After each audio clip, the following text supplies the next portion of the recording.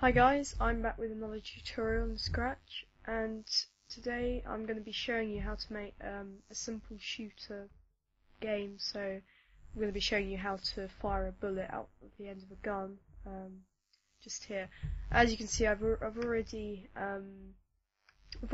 made a man here, and I've put in my gun as well. It's pretty pathetic, I know. I mean, it's not exactly an amazing gun, but anyway, it'll do. If you can make it like really good if you want. And I've got a bullet here, which is just there. You can see it's just this little dot here. And what you want to do is, I can move this. Okay, just move this to the tip of the gun to start with, your bullet. You might want to name it bullet if you want. I'm just going to do that. And make this man, I guess. And you're going to want to make the bullet go to the gun, the tip of the gun, so when you fire it's ready there to be moved that way. Okay, so you're going to want to start by doing the exposition. Now you can, if you want, go into costumes, click edit, and set the costume center to the tip of the gun. You can do that, however I'm not going to do that because when the guy's going to face the other way, he's going to it will look really weird, believe me. But if you want to do it simply that way, you can, but I'm just going to do it a bit more complicated way. But it looks a lot better. So here you just want to go to X and Y, and I'm going to change these values. So we are going to get an operator here. You'll need to look at the X position of your bullet. So here it's -160. It will be different depending, because you'll draw your own sprite, so it'll be different than this. And you've basically got to work out the difference between this number here and this number here. So this is -192, and the difference between that and -162 is 32. So we're going to add on 32 to where is it? Hang on, sorry. I don't know where it is. Here we go. Exposition of man. And so it's going to get the exposition of the man, which is probably about here or something. And then it's going to add on 32, and I'm going to put that as the exposition. So it should, it should be on the tip. There you go. And you'll obviously need to change this Y to, whatever the Y position of the man is. Again, you might need to experiment with this, but yeah, see, that's gone down a bit. So we're going to have to find out the difference again. So move this back here, and oops, okay, stop it. And so put your bullet. This is really tricky to get up.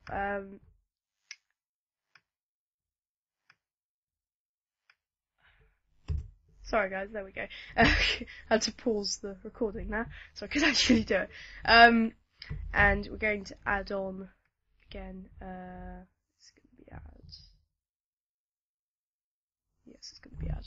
So, we're going to get the man Y position, so -122, and so I believe that is 8. I'm going to plus on 8. Hopefully this should work. And put that in there, put that in there. Should understand that, there you go.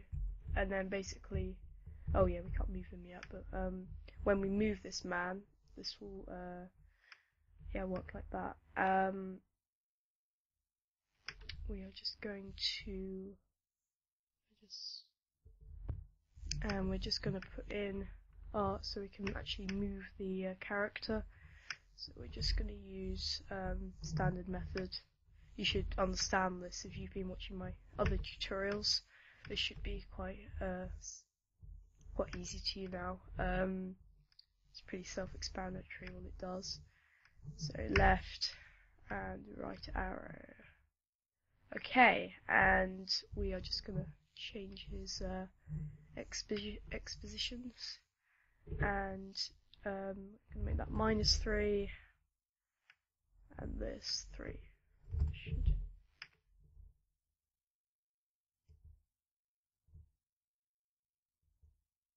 Okay. So yeah, that's working alright. Okay, and we're going to point him in the direction. By the way, in this forever loop, we're actually going to, if it's not being fired, we're just going to hide it, so you can't actually see it. But it's just going to be going there, and as soon as you press the space to shoot, it's going to be shown. Yeah. So, we are going to put that point in direction.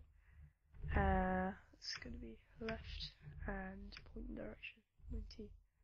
Right. Now this is going to mess up. Yeah. Because we haven't. Yeah. You see. This needs to be. We need to use an if statement. So. If let me just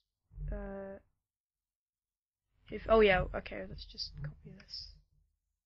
Sorry, my mind kind of went blank there. Okay, okay, just put this in. Actually, you'll want this at the top. Okay, and if left arrow press, we're going to point in direction. So we just do the same for, oh, I hate that. It's very annoying. And, use right. So, there's our 2 pointing directions, and we probably don't need that actually. Well, actually it's easiest if we do that. So, and then we do if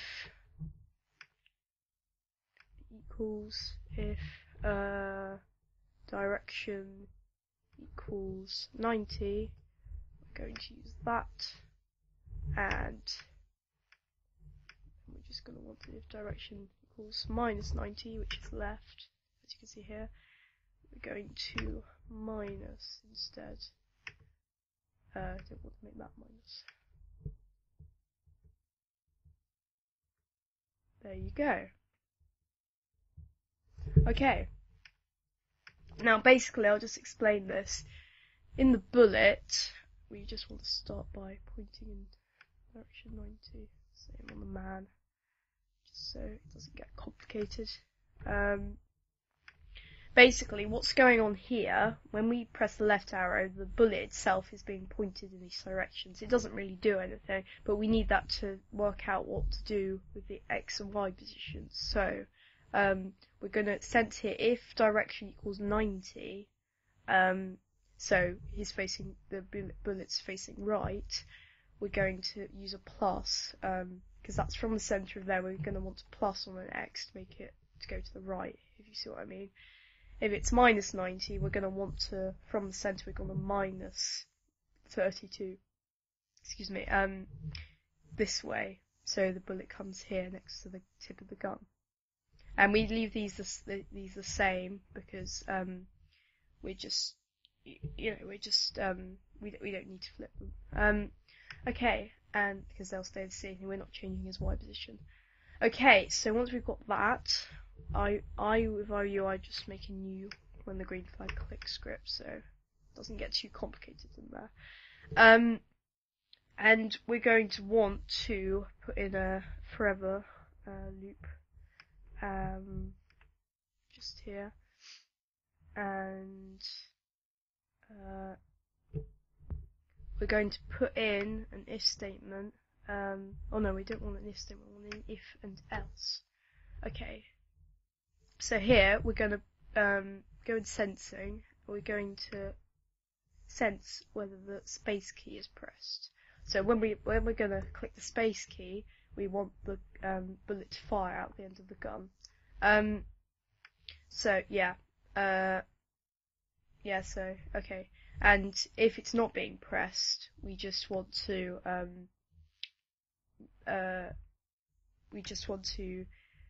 put it back to the tip of the gun. So we're just going to hide it, and we'll actually kind of want this code in here. So there we go. Okay. We want to hide it as well. So hide. So basically, this code will handle the pointing in directions, and here we're just going to be at the start of the game. It's going to go if the key space is pressed. Well, as soon as we start the game, the space key won't be pressed unless you're holding it down, of course. So it's probably going to go to the else. So it's going to hide the bullet, and it's going to find out if the direction is 90, which it probably is from here, unless you press these keys. It's going to go to those positions. So we're going to hide it, and as you can see, we can't see it.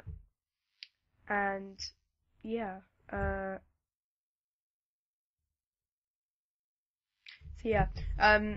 so that just handles that bit. Now, if the space key is pressed, we're going to want to show it. And just to make sure that it's still in that same position, we're going to move it here, just to be sure. It's just easier that way. So we'll probably want this show. Oh, there we go, right. I know this looks complicated, but if you understand it, it's not that complicated. As soon as we show it, we want to move it. We want to move it off the end, and we're going to create a variable. So bullet speed. We'll keep it available for all sprites because we might want to use it for something else.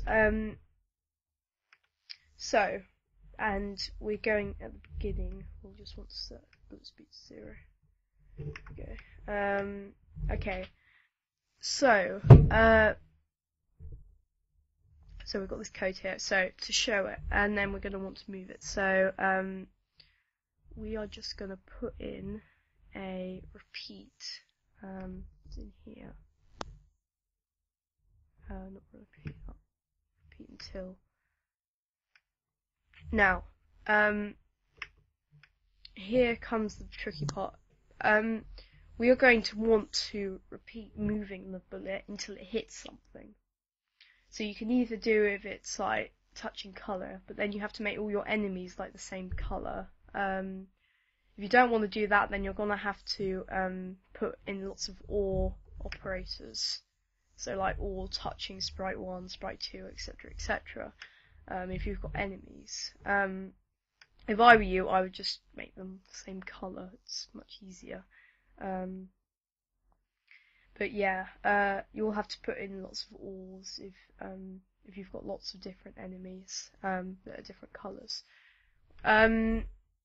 So I am not actually going to put in any enemies, or I might do. I'm not sure at the moment, but we're first of all just going to put in the touching edge.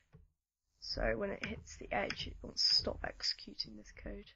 And so we're just going to change this bullet speed by 1. Yeah, that should work. And then we're just gonna we probably want the bullet speed to get more. So we're gonna set the bullet speed to let me just bullet speed. Oh yeah, I have to do this. Sorry, I've been coding in Python recently, and yeah, I'm much more orientated towards the coding rather than Scratch. I might be doing a tutorial, a Python tutorial, which is a lot more complex, but I think you're probably up to it. If you're, if you're in your teens like I am, then I think you'll probably be up to it. It's not like really difficult. And we're going to basically move bullet speed steps. Now, it's probably gonna get very fast. Let me just see what's something here. Oh wait, no, we don't want that. We want to set. Sorry, we want to set.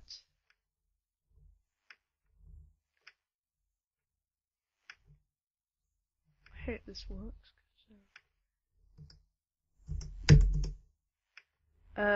Sorry guys. For now, let's just make sure.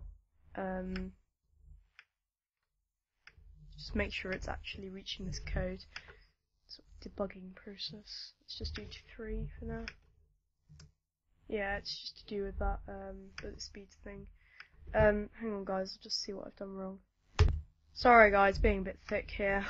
I need to set bullet speed to a certain speed, otherwise 0 is not going to work.